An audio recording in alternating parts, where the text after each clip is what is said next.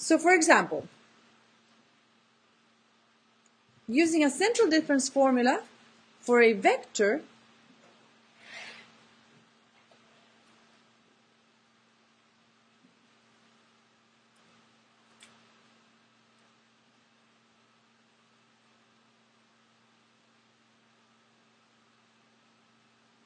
function, we can write the following. We just extend our well-known central difference equation and write df vector dx at, say, xi. It's going to be equal to f vector at xi plus 1 minus f vector at xi minus 1 divided by 2 delta x is a central difference plus order delta x squared. Or we could write this in a more compact form as f vector I plus 1 minus f vector I minus 1 over 2 delta x plus our higher order terms.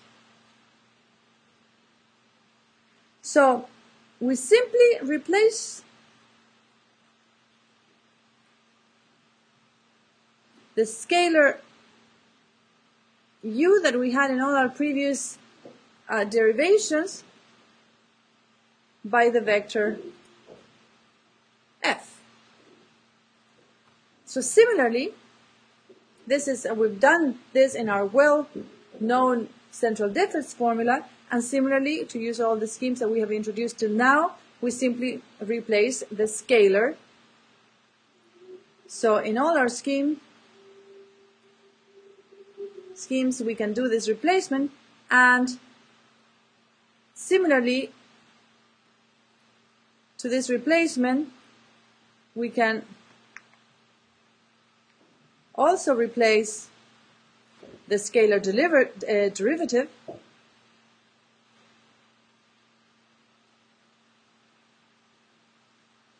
A equals df du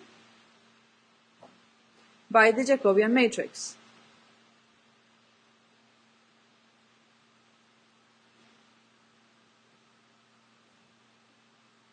A equals df vector du vector.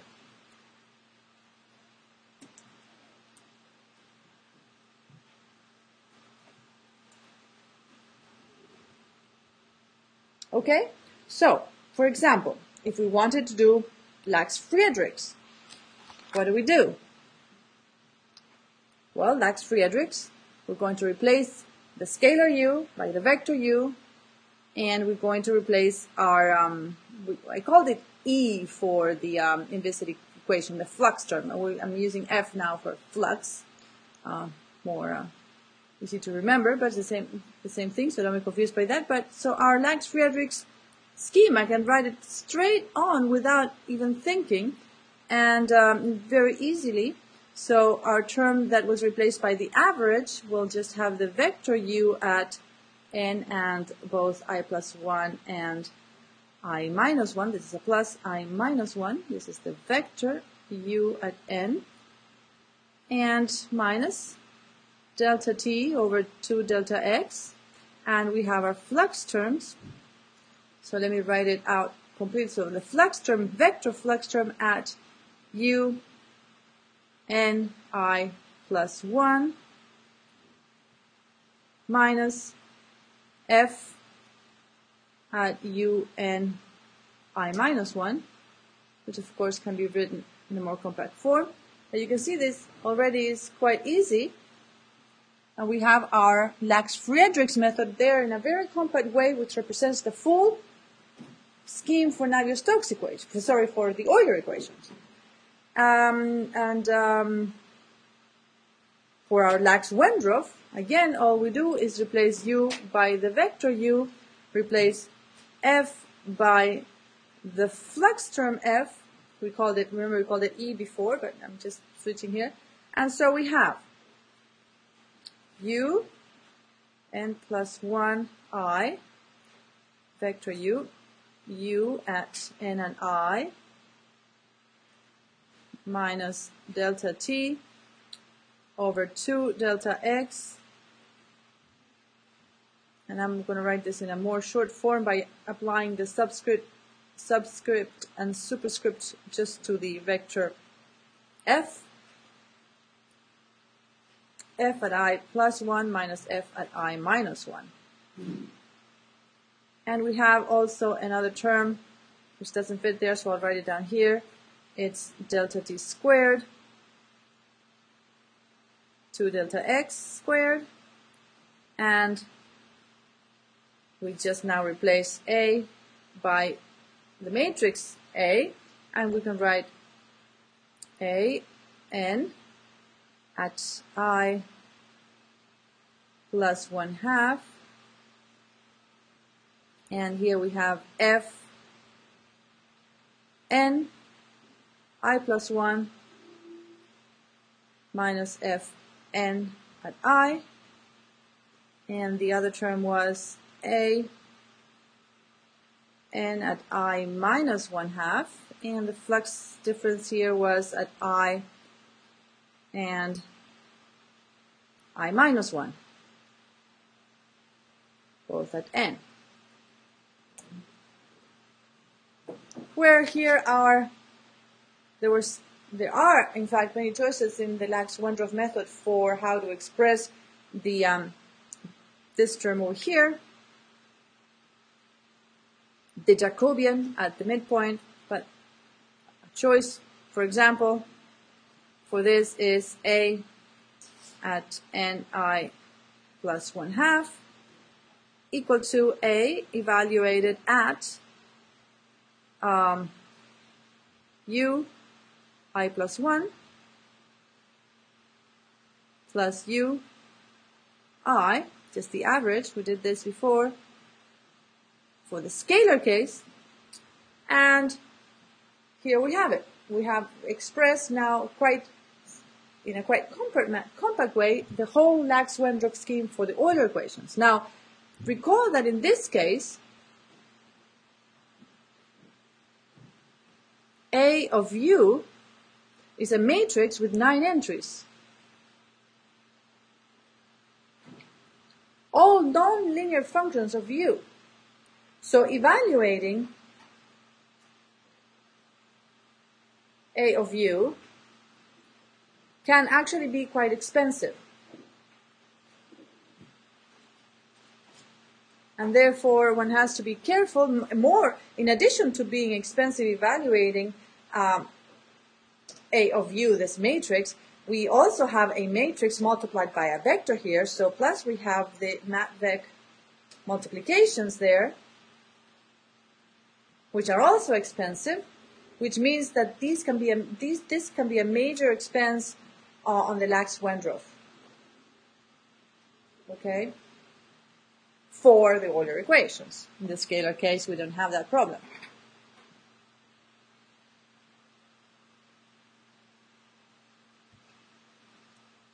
So now, for example, we can write other methods. We're going to write the Richtmyer method and our MacCormack method very succinctly again for the Euler equations by simply using the formulas that we've already derived and doing the substitution that we have here. So, Richtmyer method, it's a two-step method, you recall, and so we can write u, I'll try to be clear here with our indices, n plus 1/2, so this is our predictor step, and this one uses the midpoint, so this is a staggered grid, so I plus 1/2, and we evaluate this first with the previous step at n, I plus 1 plus u at I, the average, minus delta t over 2 delta x, and we have the flux at I plus 1 minus at I, both at the known time n. So this is our predictor step and our corrector gives us what we want at n plus 1 and point I, and it's going to be equal to u n I minus delta t over delta x, and the flux at the midpoints that were obtained by the previous step, so f n plus 1/2 I plus 1/2 minus f vector n plus 1/2 I minus 1/2. And here is our complete Richtmyer method. And finally, the MacCormack's method, which is also a predictor corrector but does not use the staggered grid at the midpoints. So we get our u star first, our predicted value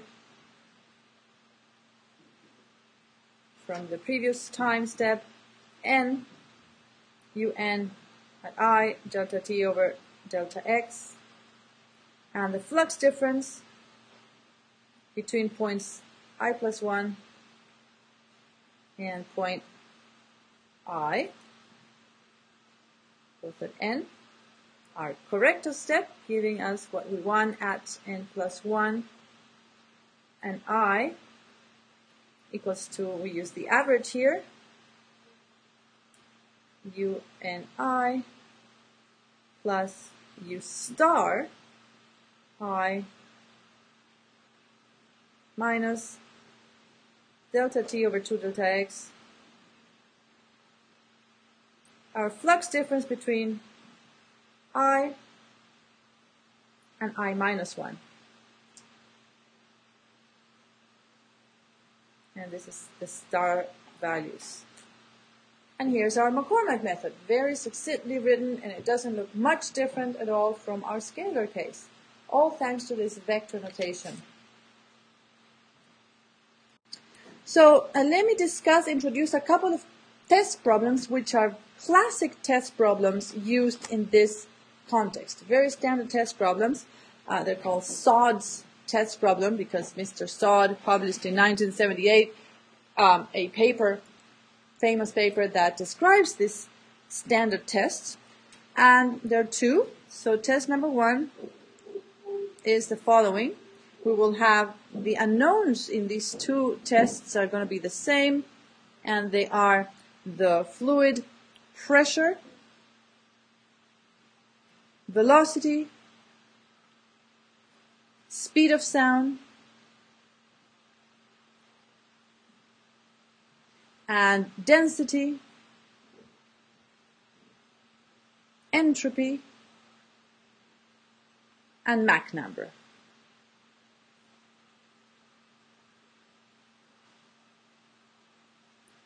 So a little while ago in the class I showed you the vector notation for the Euler equations in conservative form, but you can also use them in primitive form. That is, you can also apply this vector notation when you write the equations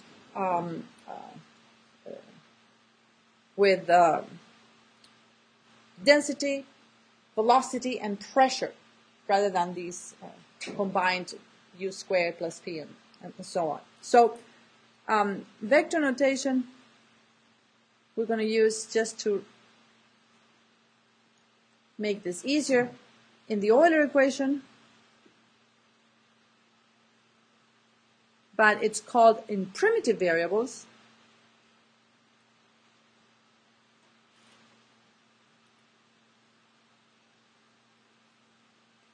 rho, u, and p. And this is a Riemann problem, so our initial condition is going to be,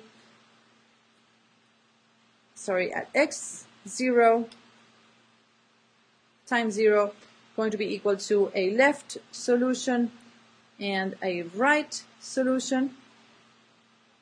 So it's centered at 0.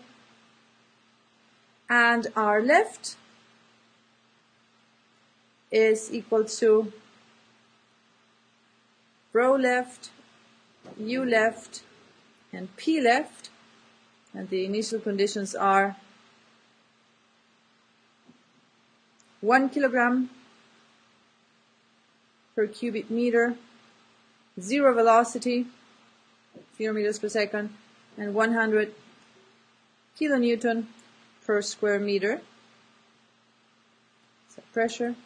And the right solution, the right initial condition, is equal to rho right, U right, and P right.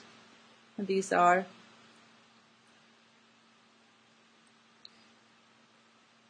we have a much less dense gas on the right, 0.125 kilograms per cubic meter.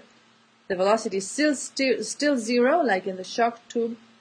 Everything is quiet before you break the diaphragm.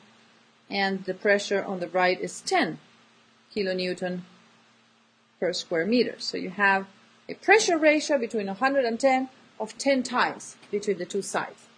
So, for example, a discretization using n equals 50 points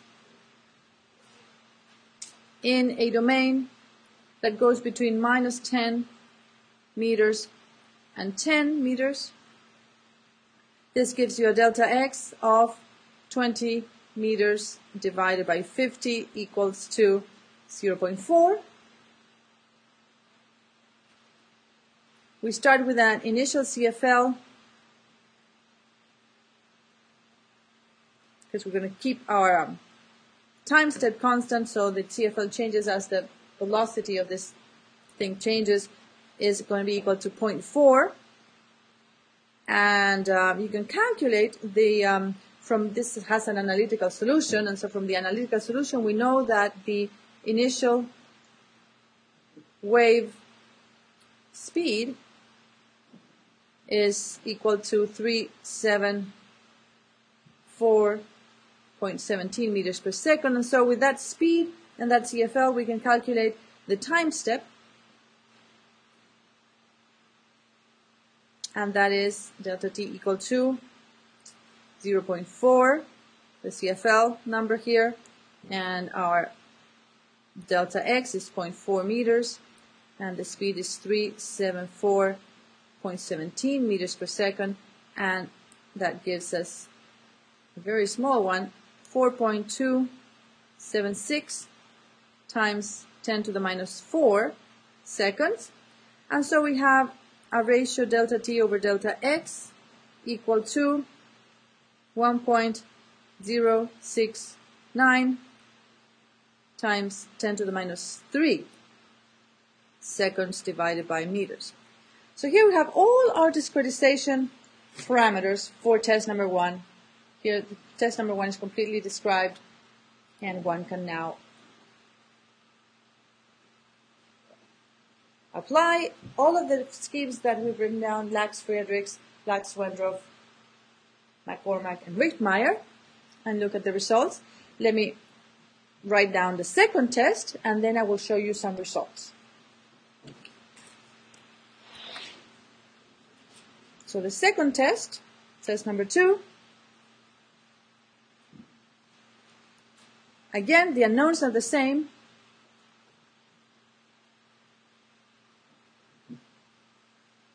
And the only difference is we have different initial condition. The left, rho left, U left, and P left are 1 kilogram per cubic meter, 0, the velocity at time 0 is always 0. We have 100 kilonewton divided by square meter, and our solution, our initial condition right, is density right, velocity right, pressure right equal to 0.01 kilograms per cubic meter. Again, the velocity is 0, and 1 kilogram per cubic meter. Square meter. Now, notice that the pressure ratio here is much larger. It turns out this test, for several reasons, but kilos, yes. But the pressure ratio is much larger than the other one, and so this test is actually harder, okay? Numerical parameters again for our schemes, n equals 50, but we'll have a different domain. The domain is going to go between minus 10 meters and 15. Oh, I forgot something about the previous one. With that, I didn't write it down actually. But with that combination of parameters that we had in test number 1, you have a particular delta t, and actually you want to get the solution like in here. You want the solution at, for both tests, you want the solution at t equal to 0.01 seconds. This is a standard test, so everything is given. And in test number 1, with those parameters that were given, you reach that time in about 23 time steps. Okay? Okay, for this guy we have delta x is equal to 25 meters divided by 50. That gives you about 0.5. The initial CFL is 0.3. The maximum wave speed initially is the same as before, 374.17 meters per second. Time step, delta t is equal to 0.3, the CFL times 0.5 divided by the wave speed.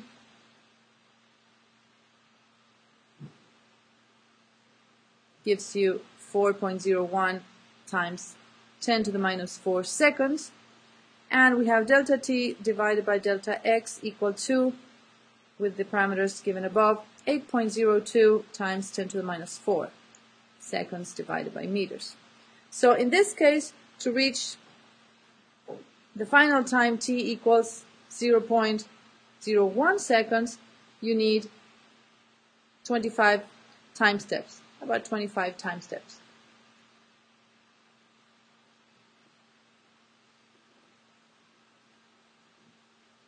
Okay, that completely defines our test problems. The 2 test problems are completely defined.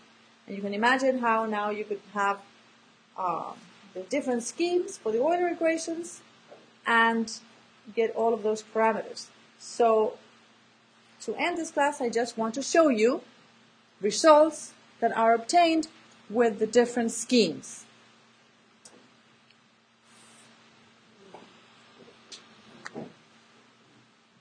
So the first one, Lax-Friedrichs for test number 1. And here is the pressure. So the pressure has this jump, of course, going to the right. This is our shock wave. And the expansion occurs over here. And you can see, well, more or less what you expect, quite a bit of numerical dissipation. The solution is smoothed out quite a bit. That is the pressure. Of course, the lines here are the analytical solution, while the circles, the open circles, represent the numerical solution. And so you see that in addition to a considerable amount of numerical dissipation, we see the same thing that we saw before for the scalar case. This odd-even decoupling, the staircase shape. Exactly the same thing. This is the full Navier-Stokes equations with density, velocity, pressure, and energy, everything. You can now you see that our experiment that we did with just the simple nonlinear, the implicit Vergas equation, exhibits all of the important features that you will get with Euler equations. And we look at the velocity again, considerable numerical dissipation, the staircase pattern of the odd-even decoupling. If you look at the speed of sound, again, considerable dissipation. This is the density and the entropy and the Mach number. Now, consider test number 2. Test number 2, doesn't do too bad considering it's a difficult test, but we see again considerable numerical diffusion and the odd-even decoupling of Lax-Friedrichs that was observed previously with the inviscid burgers. This is the velocity, and speed of sound is very smoothed out, very smeared out. Density. This is test number 2, right? Entropy, Mach number. Now we're looking at MacCormack's. With MacCormack's, same thing that we saw with the inviscid burgers equation. We have a pretty nice, gradient here, but we see this overshooting over here for the pressure, which is not good at all, and these rather severe oscillations here. If we look at the velocity, again we have some overshooting.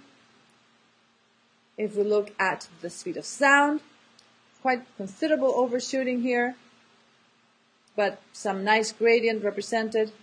Again here, severe oscillations in the density. That's not very good. And this looks very bad actually. Entropy, Mach number.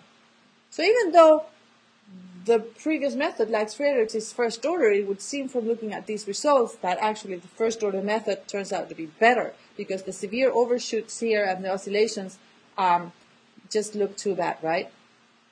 This is MacCormack's with test number 1. Now Richtmyer.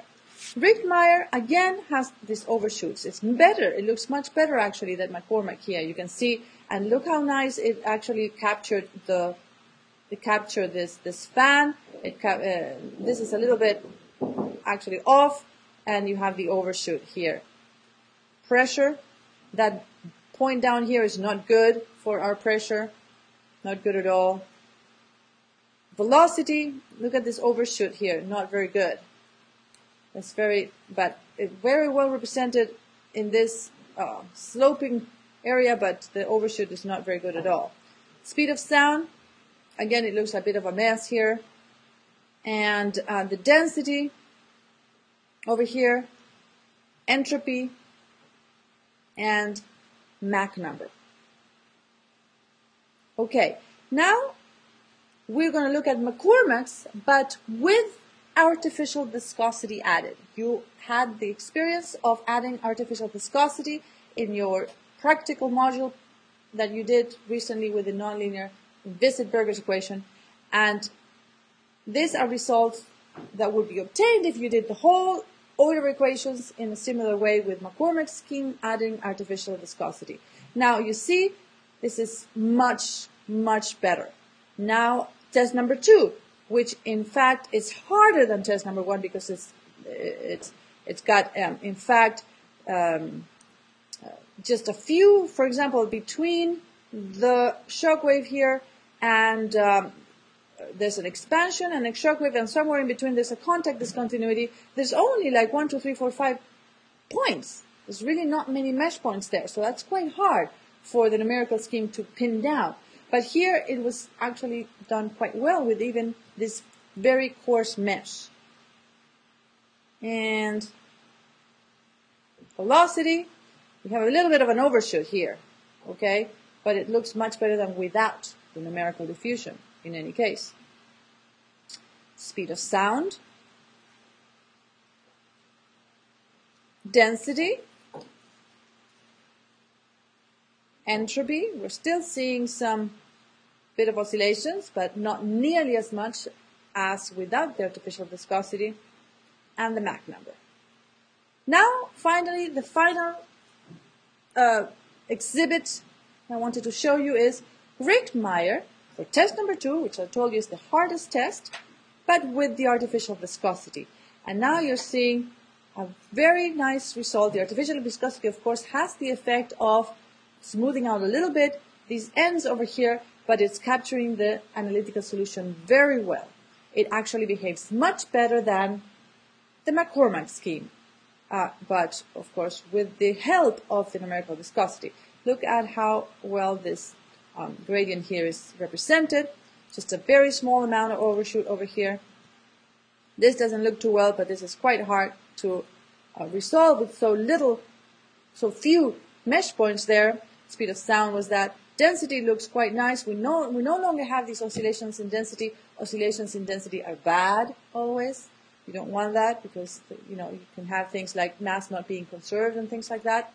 Not very good, or much more terrible would be if you get negative densities. And if you have overshoots and oscillations, then you could potentially get negative density in your solution. That would be really bad. But that doesn't seem to happen here. It behaves very nicely.